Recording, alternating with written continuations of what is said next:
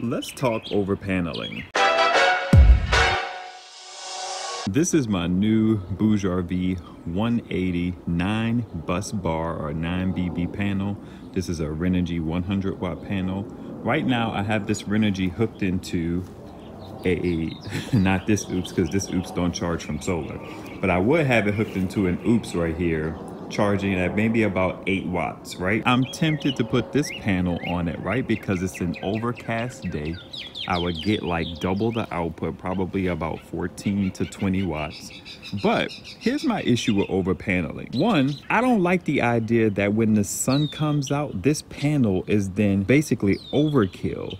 A lot of people talk about overpaneling. I get it, but I'm not a fan. I would much rather have a power station over here that could take in up to 200 watts. Then on an overcast day, you're still gonna get 14 watts into that power station. Let's just imagine the EB70 is right there, or the EcoFlow River base model is right there. It's capable of 200 watts.